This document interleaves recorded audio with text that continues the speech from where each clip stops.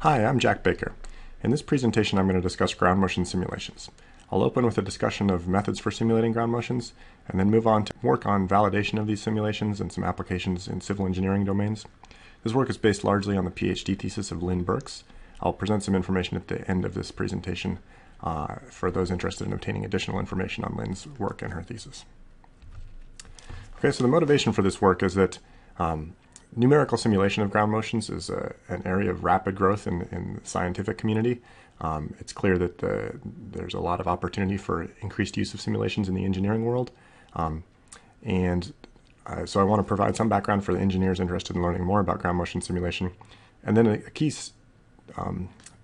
need in for these ground motion simulations to be further adopted in the engineering community is for them to be appropriately validated, so that the users of these simulations can be confident that they're providing meaningful and accurate information for a range of application areas.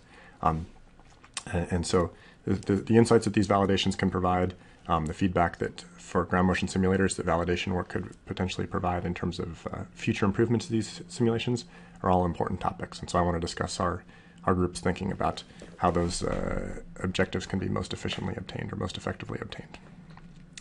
So just for some context, this is a figure adopted from Douglas and Iochi.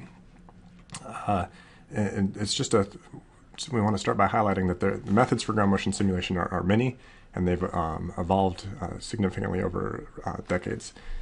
Just to think about the range of options that simulators have available, if we go back a number of decades, we think primarily about empirical methods, and these are maybe not so much simulation, but ways of characterizing ground motion. So all the way back to the 30s or 40s, we could think about just, we had the first recordings of strong ground motions, and we could just reuse those ground motions as a representation of future ground motions.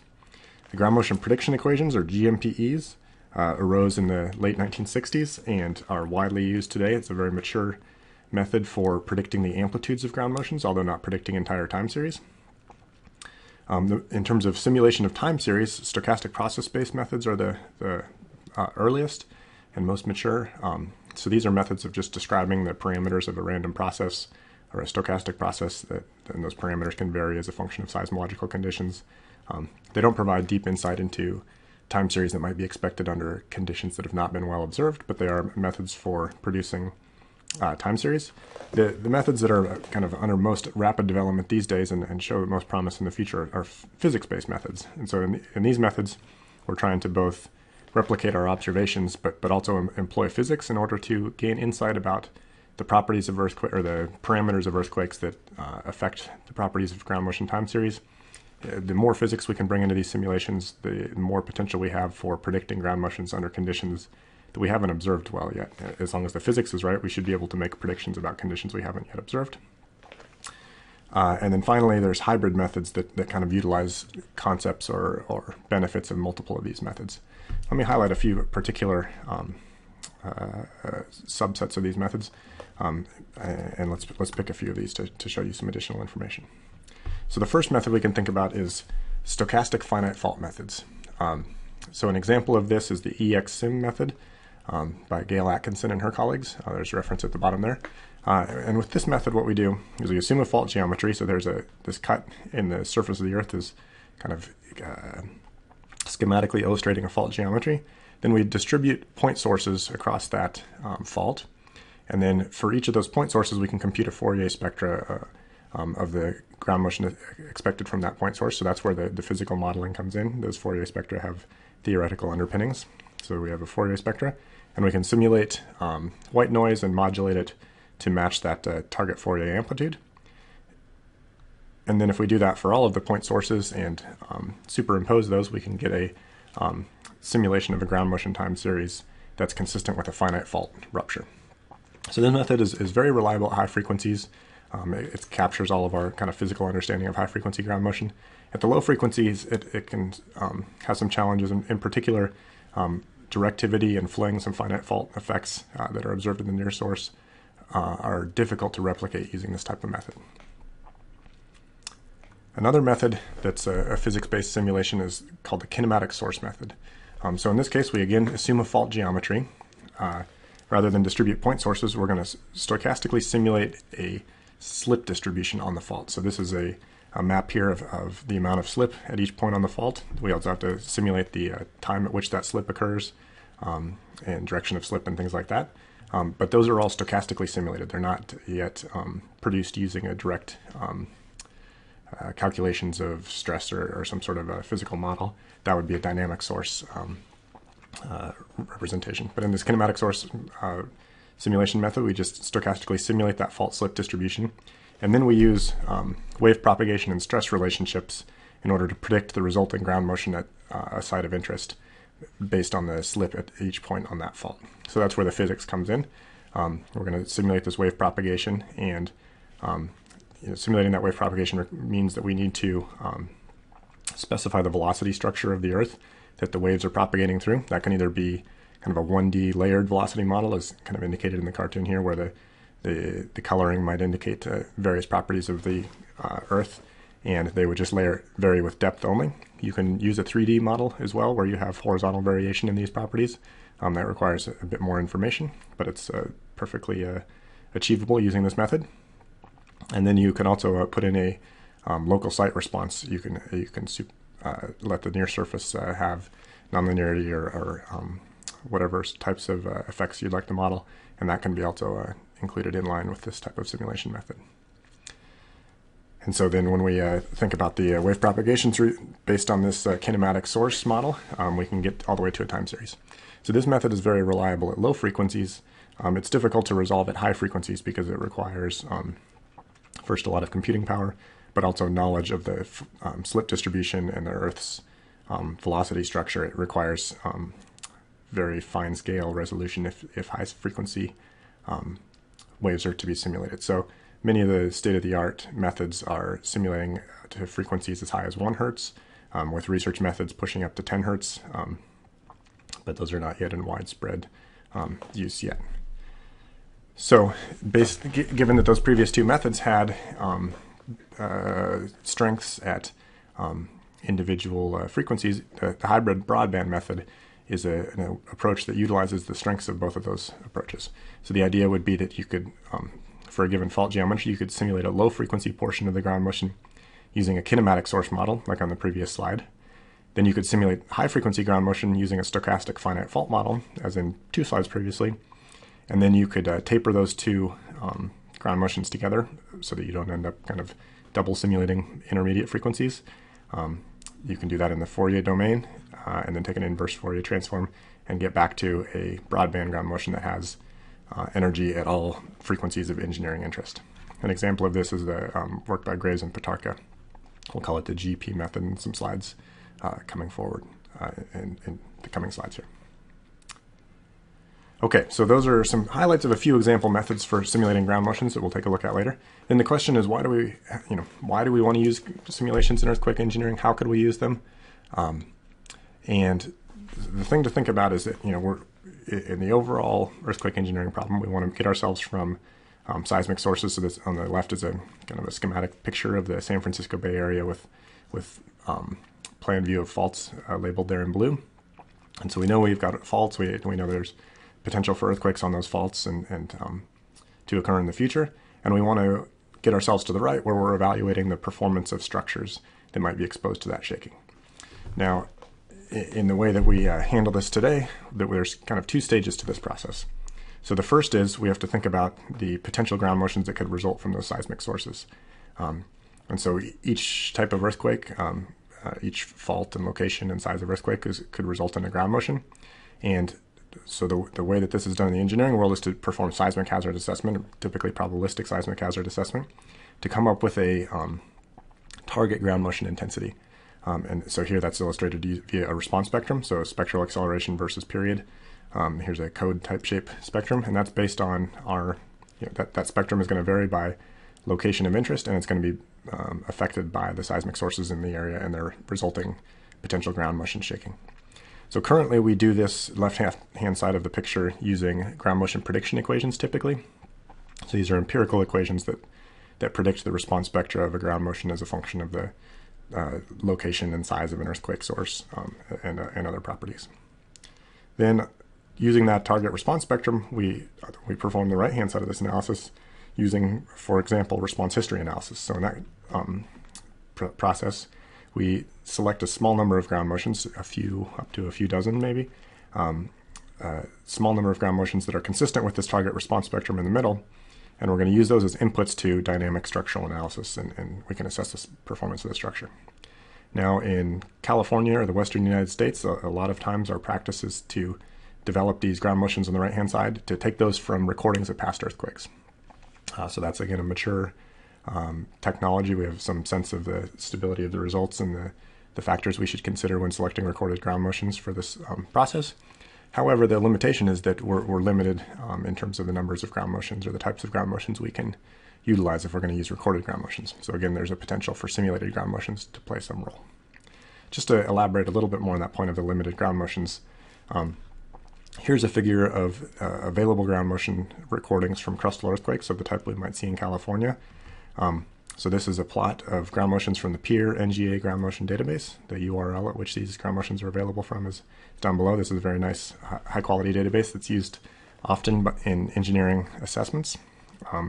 And so what's plotted here is each circle is one recording of a ground motion, and they're all plotted according to the magnitude and the distance closest distance from the fault at which they were recorded. And then up top,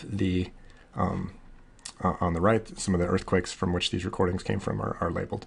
And the thing to note is that in a lot of coastal California, we're interested in ground motions from, say, magnitude 7 to magnitude 8 earthquakes. These are the large earthquakes that occur infrequently but are very important for engineering analysis. And maybe distances from 0 to 20 kilometers from the fault, right? These are the close-in recordings that are going to be high in amplitude and more likely to damage engineered structures. The smaller and more distant earthquakes are of some interest, but they're perhaps not the ones that are of greatest concern in terms of evaluating engineered structures. So if we look up in this red box, we don't have a great number of available recordings. We have this significant number of recordings from the Chi-Chi Taiwan earthquake, but from other earthquakes, not a lot. And in particular, I've noted the California earthquakes over here with colored text, and we have a very limited number of recordings from California. So if we're interested in any factors unique to, say, the basin structure in the Los Angeles basin and how that might influence ground motions, we have a limited set of data from which to pull recorded ground motions. And so the question is, might simulations play some role here in furthering our knowledge of ground motions that we might experience in the future in California and in other places in the world more generally? So the question, if we're going to use simulations, the issue that arises is how do we ensure that the simulations are providing real insights? And that gets to the question of validation. So just because we perform a numerical simulation of a ground motion doesn't mean that all of our assumptions are correct or that they're appropriate in the sense of producing ground motions with properties similar to those we might expect in a real future earthquake. And so, but we're stuck in a bit of a problem in that because we're performing these simulations precisely because we don't have observations and under these large magnitude close distance conditions that we were interested in. And so how do we validate those simulations if we don't have observations to compare to? And so there's no silver bullet here, but there's a number of ways in which we can think about validating simulations. And so let's talk about three approaches here. So the first is what we'll call the historical approach. And the idea here is we take a past earthquake. So there is an earthquake that actually occurred, for example, the 1989 Loma Prieta earthquake in Northern California. And so over here on the left, we have a map of the region in Northern California of interest. The gray shaded box is the surface projection of the Loma Prieta earthquake. The star is the epicenter, and these black triangles are nearby stations where ground motions were recorded from that earthquake. Then what we can do is we can take one of these simulation approaches and we can simulate a Loma Prieta earthquake. We can use that fault rupture geometry. We can potentially use a slip distribution as inverted from our observations, or we could simulate a new slip distribution and just maintain the geometry. And then we could put recording stations in our computer model and record the ground motions that occurred at those same black triangle locations. And so this is the most traditional approach of validating simulations. What one does is takes a recording of a ground motion. So say this is a schematic figure of an accelerogram. We take a recording of a ground motion from a particular station. We take a simulation of the ground motion from that same station, and we compare the time series. We can also do things like compare the response spectra of the ground motions, which is shown down at the bottom of the figure. And so that is informative, but it's not really the wiggles in the time series that are determinative of the impact that these recordings may have on structures. It's the features that our eyes sense may not be the necessary or sufficient to be correct in terms of the impact that these ground motions have on a structure. The other limitation here is that we can only do this for earthquakes that we've observed and have recorded significant numbers of ground motions from, and so that limits us. Again, thinking back to those California earthquakes and their magnitudes, it limits us in terms of the magnitude range that we can validate simulations for example. Okay, so another tool that we can use in validating these simulations is what we'll call the empirical model approach. So we have these ground motion prediction equations that predict the properties of ground motions associated with earthquakes of a given size and distance, and we can utilize those in comparison. So we could simulate a ground motions from some generic earthquake scenario. So over on the left, we have a picture of a plan view of a vertical strike slip fault with these triangles indicating recording stations very close into the fault, just a few kilometers away. I think even 1 kilometer away in this case. And then we can use a ground motion prediction equation to say, well, at a magnitude 7 strike slip fault at 1 kilometer away from the fault, what might the response spectra look like? And so this figure in the middle here shows in the dashed black line the predicted median response spectrum from the ground motions at this under this circumstance, and then the gray line shows us the actual response spectra from the simulations that were obtained in this manner. And so one could make a comparison and say, are these simulated response spectra consistent with the ground motion prediction equation? So this method is appealing because to the extent that the ground motion prediction equations extrapolate well from our conditions where we have a lot of observations, we can kind of extrapolate our predictions and compare those extrapolations versus a simulations. In situations where the ground motion prediction equation and the simulations deviate, it'll take a little more work to sort out where the source of the discrepancy is, because we're comparing a prediction versus a different type of prediction. But that's an interesting exercise nonetheless. A significant effort went on in this type of a validation effort in the so-called Broadband Platform Validation Project, which was performed by the Southern California Earthquake Center, and more information is available regarding that project. In particular, a 2015 issue of Seismological Research Letters, there was a special issue related to this Broadband Platform Validation Project. The methodology of these empirical validations focused on response spectra validations there. So that's a useful tool. Then a third complementary approach for simulation validation is what we call a similar spectra approach. So the idea here is, well, if the empirical model approach was utilized to figure out if the response spectra of these simulations were appropriate, we can then take that validation of the spectra as kind of a given, or at least as addressed via some alternative method, and we can push the validations to some other dimensions. So here the idea is we'll obtain a set of simulations and obtain a set of recordings, and both of which have similar elastic response spectra. And so we can do that just by selecting samples of ground motions with similar elastic response spectra, setting aside the question of whether they would naturally have similar response spectra on average. But once we select these sets of recordings and simulations, then we can compare other parameters of them and say, well, if the response spectra are comparable, do the simulations produce similar properties as recorded ground motions? So for example, we could say, do they produce similar demands on structures? And so we could utilize both the simulations and the ground motions as inputs to structural analysis and look at things like the drift ratios induced in the structure up the height of the building. So those are three methods of validation that are all complementary to each other and all get at different issues and have their own strengths and limitations.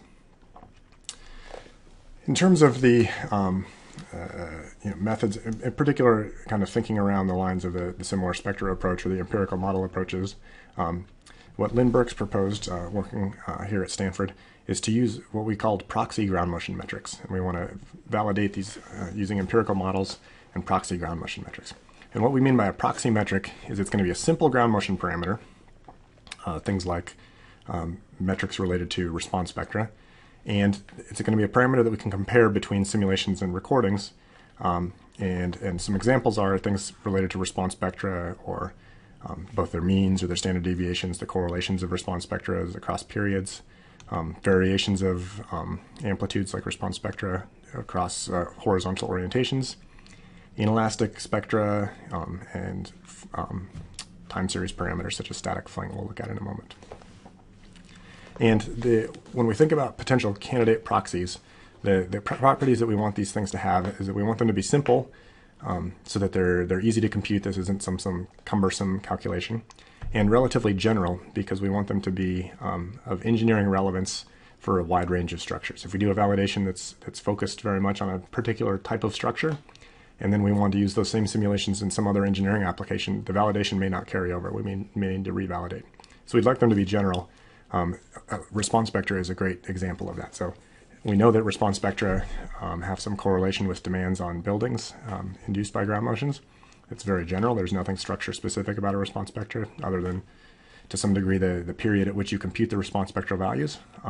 Very simple to compute and clearly relevant given the widespread engineering use of response spectra in earthquake engineering.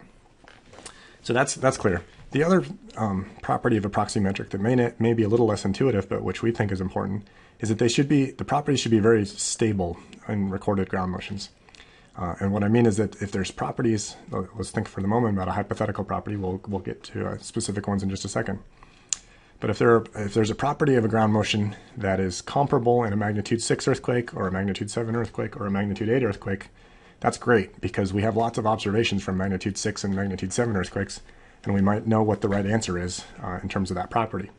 Then when we take simulations, we can both look at simulations of magnitude 6 and magnitude 7 earthquakes and confirm that that property is correct in some sense.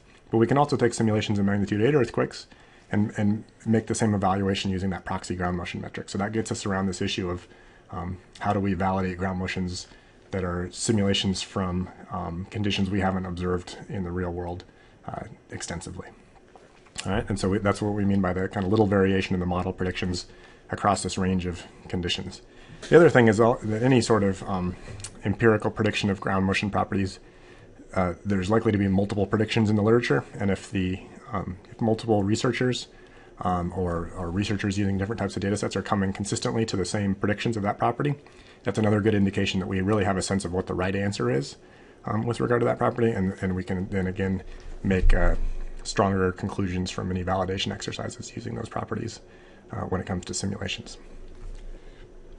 Okay, so to look at some kind of proxy metric calculations, let's look at some example data here. So let's come back to Loma Prieta. This is that same type of map with the rupture projection and the nearby stations. If we look at just the stations within 20 kilometers, so those are highlighted in red now, and over on the right is shown the response spectra for those recordings. Then down in the lower right, we'll look at some simulations, and these are simulations from those three types of processes that I mentioned at the start of the presentation. So the EXSIM method is the stochastic finite fault method. GP is the Graves and Petarka hybrid broadband method. And then CSM is the composite source method. That was that kinematic source. That's using just the kinematic source method and not tapering in the stochastic finite faults at high frequencies, but trying to get the physics-based wave propagation right through all frequencies. Okay, so in the lower right here is shown the response spectra from the Graves and Petarka simulations. And so we see in terms of general amplitude, they're comparable. There's a little less variation. That's in part due to some differences in treatment of near surface site conditions, but in part due to kind of natural variation in those observations that wasn't reproduced in the simulations. We can layer in simulations from the other two methods as well. So now we have a kind of busy picture down at the lower right of the individual response spectra, and then in the heavy lines you can see the geometric mean response spectra, which are relatively comparable in all these cases. Okay, so as we look at the properties of these ground motions, the one thing we're going to look at that makes a very good proxy metric is the ratio of the maximum spectral response across any horizontal direction versus the median spectral response of a ground motion across any horizontal orientation. And so to give you a sense of this definition, let's first look at a video quickly. So this is a video that's going to illustrate how we compute this proxy metric. So what we have here shown is in two figures. In the horizontal plane here at the bottom of these figures is the displacement trace of the El Centro differential array recording from 1979 Imperial Valley earthquake. So this is a recorded ground motion. And then sitting kind of up above it are elastic oscillators. So these are oscillators that are going to give us measures of response spectra if we look at how they oscillate in a particular direction. But these are going to oscillate in kind of arbitrary horizontal directions. The oscillator on the left has a elastic period of 1.5 seconds. The oscillator on the right has a period of 3 seconds. And so we'll see that the oscillator on the right is a little more flexible and sensitive to longer period excitation. So if we look at what happens here, okay, we now have the oscillators moving. And so we can see them, they're shaking in kind of in space here. And what's shown up in space is the relative displacement of the oscillator compared to its base over time. And then we'll pivot these around so you can see them in their kind of fault normal, parallel orientations. So some things to note is that the direction in which, or the maximum displacement of this oscillator varies depending on the direction in which you're looking, right? So this 1.5 second oscillator varies more in this horizontal direction, the fault parallel direction, relative to the fault normal direction. And it's the polarization of these demands that's going to be interesting to us in just a moment. The other thing to look at is that the dimension of maximum demand is different depending on the period. So the 3 second oscillator had bigger displacements in the fault normal direction. The 1.5 second oscillator had bigger displacements in the fault parallel direction. So now let's take a look at these types of plots, both for on the left an actual recording, and in the middle and then in the right are two algorithms for simulating ground motions. And here's a figure for a short period, a 0.2 second oscillator, and then down in the bottom row is a figure for a 3 second oscillator. So some things, and in all three columns here we have example time series that were kind of the typical shape here, in terms of they had the median value of the maximum to median response. So what the metric we're going to look at is kind of how large was the response, the maximum direction response, and then if we looked over all possible horizontal orientations, what was the median amplitude of these responses. Okay, and so some things to note is that the 3 second oscillators have responses that are more polarized than the 0.2 second oscillators. That's clear in all three columns. Up top, in the top row, we can see that the Loma Prieta records and the Graves-Pitarca simulations are relatively less polarized in the bottom row, but the composite source model simulations are still highly polarized. So we can take a look at this type of result in a more summarized way on the following slide. So here what we have plotted is the period of the response spectra that we're looking at from 0.01 seconds up to 10 seconds. And then on the vertical axis is this ratio of the maximum direction response spectra, which for those that know the literature, this is kind of formally defined as a Rote D100 spectral acceleration. And then that's divided by the median direction response spectra, or the Rote D50 spectral acceleration value.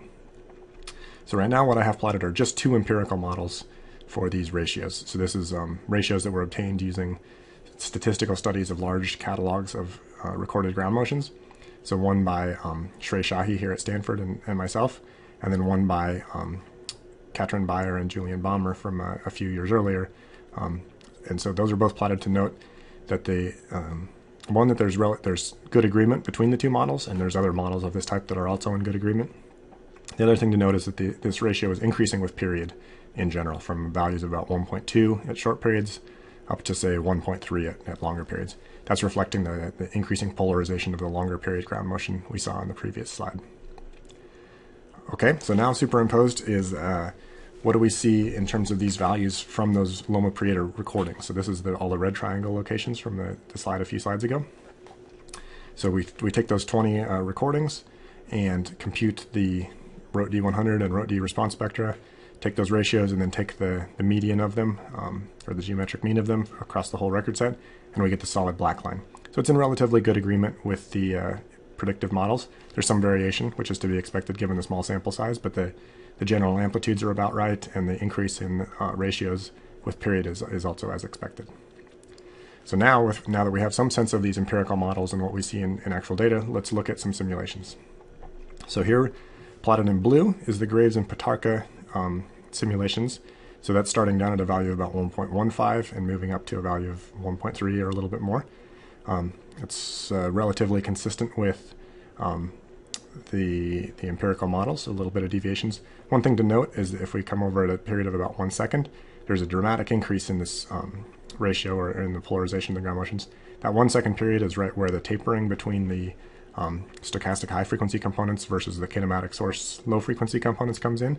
And so this big increase is indicating kind of a change in behavior as that transition to between the two simulation methods happens. And so there's maybe some insights to be gained there regarding ways in which that tapering could be done. Now, up in red is shown the composite source method simulations. And so here at very long frequencies, or at very long periods, we see kind of reasonable consistency with the other ground motion sets. But over at low periods, we see this great deviation of values of about 1.4, indicating very strong polarization of the ground motions. And that's what we saw, if we go back to the previous slide, that's what we saw in this upper right corner, where this at short periods, these composite source model simulations are still strongly polarized in the direction in which they produce demands, which is different than in recordings or in the Graves-Patarka simulations. So this, talking with this is explainable, and that there's a directional kind of randomization component of the simulations that newer versions of that method have addressed, but the method that's implemented on the broadband platform where these simulations came from did not address it. So with kind of intuitive and reasonable modifications of the simulation algorithm, this feature could be addressed and made more realistic. And that's the type of insight and objective we have from these simulation validation methods, is that they're not yet ready to kind of produce absolute verdicts on which simulation methods are correct and which ones are incorrect, as much as to provide insights on the properties of the simulations that are more realistic and less realistic, and provide feedback for ground motion simulators to continue refining their simulation algorithms in a way that provides greater insight and greater consistency with recorded ground motions. Okay, another application of validation I want to discuss here before we wrap up is fling step characterization. And this is a topic where simulations, again, have great potential for providing insight. And the motivation here is that if we look at an unprocessed ground motion, so this is a ground motion recording, accelerations were recorded from an accelerometer. Those accelerations can then be double integrated to obtain a displacement time history. And so here in gray shown is the displacement of a recorded ground motion versus time. And so we see this kind of displacements up to large displacements of a couple meters, and then we see this kind of steeply sloping displacement time series at kind of times greater than 20 seconds. And that's not real. That's an artifact of kind of some noise and baseline offsets in the recording, that when those errors are double integrated, they amplify themselves greatly, and we get kind of unrealistic recovery of the displacement time series. So if we're careful with a recorded ground motion, we can do baseline correction, and that's a method for removing this kind of drift and noise out of the time series, and we can get something that looks like this black time series, where we've captured the kind of the real portion of the displacement time series, but we've removed this kind of noisy trend out of it. So this is possible, but the processing is a little bit subjective. It's not exactly repeated by all analysts, and it's also labor intensive, so it's not commonly used. What's more common is to just use let me quick note that the static displacement that remains at the end of the ground motion is static fling. That is a real phenomena in close to ground faults. We'll discuss in a moment. So we can recover that if we're careful, but it's a difficult and somewhat subjective process. An easier thing to do is to just use a high-pass filter and remove all of the low-frequency components of the ground motion out of the time series. That'll produce a displacement time series that looks like this blue time series, and this is actually the recording of this particular ground motion from the NGA ground motion database. So the NGA ground motion database that I mentioned earlier by default has kind of all of these static displacements removed. So it's using this robust and easier filtering process, but it doesn't preserve that static displacement. So the motivation here, though, is that some of the simulation algorithms can reproduce this fling step and the static fling, and because the simulations don't have any sort of physical recording required, you can capture that fling effect robustly, and so that's a potential role where simulations can play a role in giving us insight about this phenomena of fling step. Okay, so to study this here for a few slides, let's look at it. Here's an example time series of displacement versus time, and what we're going to do is we're going to parameterize this fling step to static offset here. And so we'll think about this red line as being the static fling portion of this ground motion, and there's going to be 3 parameters that'll define the shape. So we can fit that red curve, which has the following equation here. It's just kind of a chunk of a sine wave with a static offset at the end. And there's three parameters. There's kind of the time, t1, at which this fling starts. TP, the period of that pulse, so kind of what's the period of associated with that sine function. And then DP, the displacement of this fling step pulse. So to look at kind of the properties of those things, we're going to look at a large set of data from ground motions. So there's three sources of ground motions we're going to look at. One is ground motion recordings, and now these have to be specially processed to preserve that static fling step, because kind of by default engineering databases don't preserve it. So here's 4 earthquakes from which we could recover kind of raw ground motions and recordings and process them carefully to preserve that static fling. So here down in the lower left is in gray was that unprocessed ground motion that we looked at before. In black is the baseline corrected ground motion with the fling step recovered. And then in red is that fitted fling step as described on the previous slide. So we have, in this case, a 1.5 meter static fling with a period of about 2.8 seconds. Here, Chichi, Taiwan, is another case where we have a good set of data. These black triangles are a map of the near fault locations where there's some potential static fling, and the arrows shown here are the vector amplitude and direction of the static fling recovered from carefully processing those ground motions. So from recorded ground motions, this study, we recovered 67 ground motions with static fling, 57 of which had fling greater than 20 centimeters, or something kind of non-trivial. Another possibility for recovering fling step is to use high-rate GPS recordings. So some of these GPS stations now are sampling at rates of up to 10 hertz, say, and so they're able to, because they're recording kind of geodetic locations, they're able to record these static fling. There's a couple earthquakes where we got time series data of this type, and about 18 time series where we had static fling greater than 20 centimeters. So here's a map of GPS stations from the El Mayor Jocapa earthquake, and here's an example of a time series from one of these GPS stations. So you can see clearly the offset here at about 40 seconds in the time series, and in this case we had a 9 centimeter static fling that was recovered out of that GPS time series. Finally, we'll look at some ground motion simulations. And so here we're using Brad Agard simulations of some 1906 San Francisco type rupture geometries, some Hayward rupture geometries, and then also some reverse earthquake simulations that were produced by the Peer Center in recent years. And so here's a map of one of these this is actually the 1906 epicenter location and rupture geometry.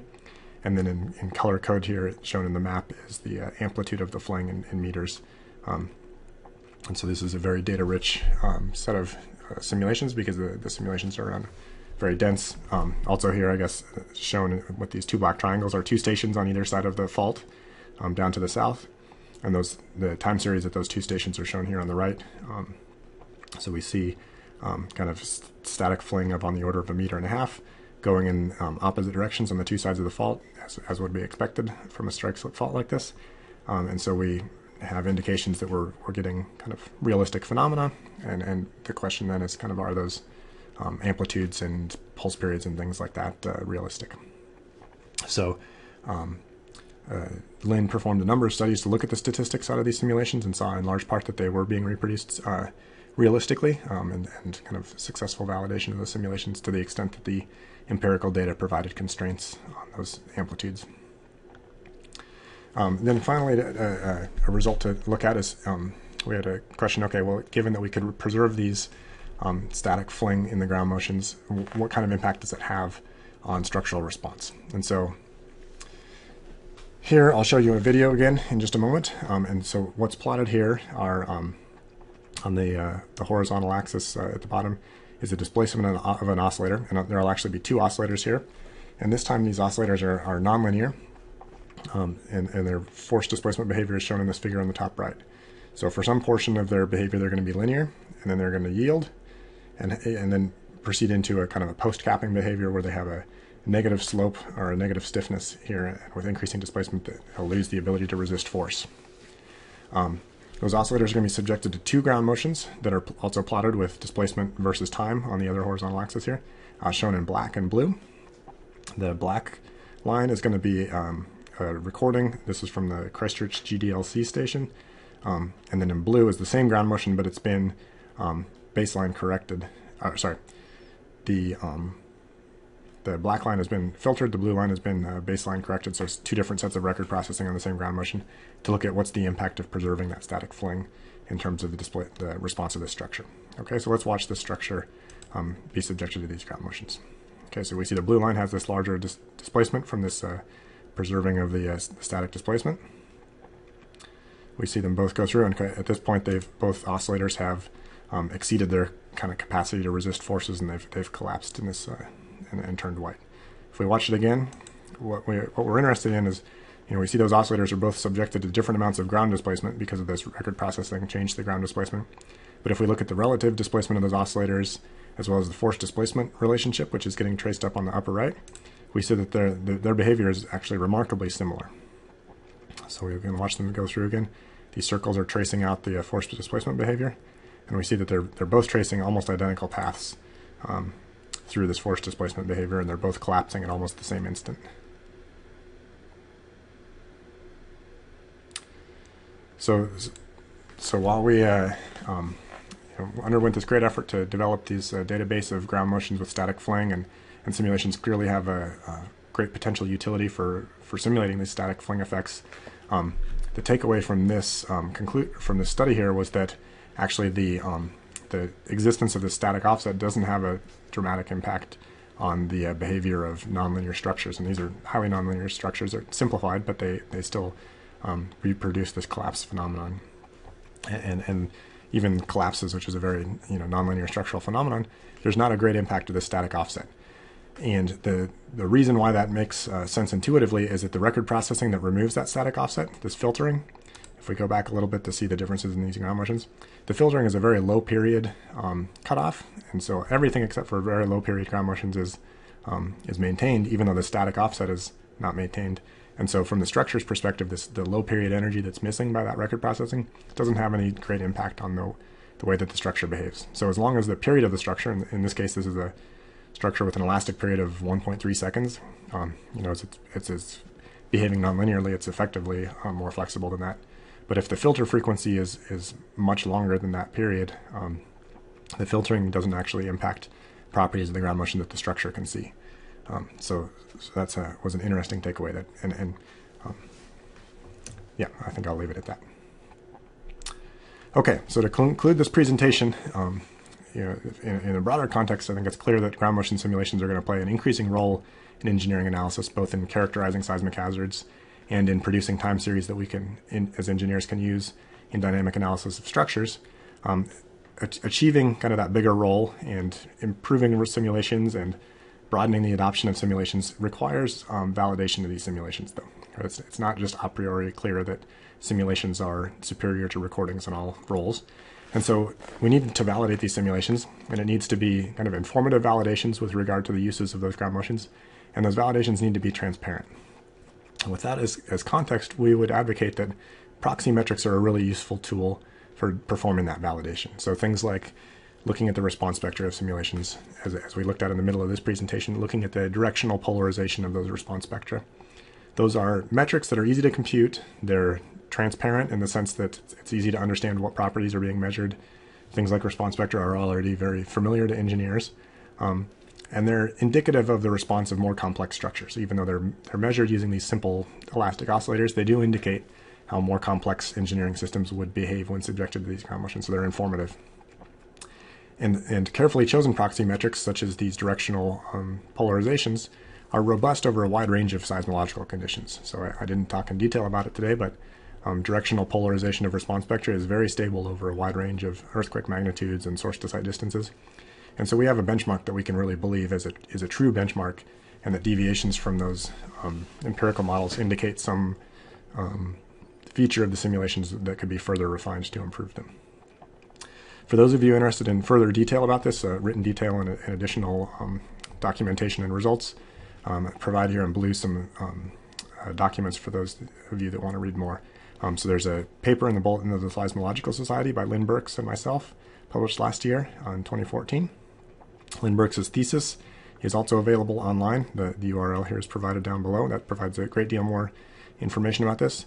And then I mentioned also the Southern California Earthquake Center briefly before, but they're playing a really leading role in this broader effort, both in providing the computational infrastructure to produce these types of simulations and in providing teams of people and frameworks for performing validation. And so I provided this bottom URL as a Southern California Earthquake Center URL related to a working group on ground motion simulation validation. And you can see reports and documentation by a number of other researchers working in this area at that website. So I hope I've provided you an interesting overview of an exciting area in earthquake engineering and earthquake ground motion simulation, and given you a few takeaway thoughts regarding effective ways to validate ground motion simulations so that they can move into broader and more useful application in earthquake engineering. Thank you.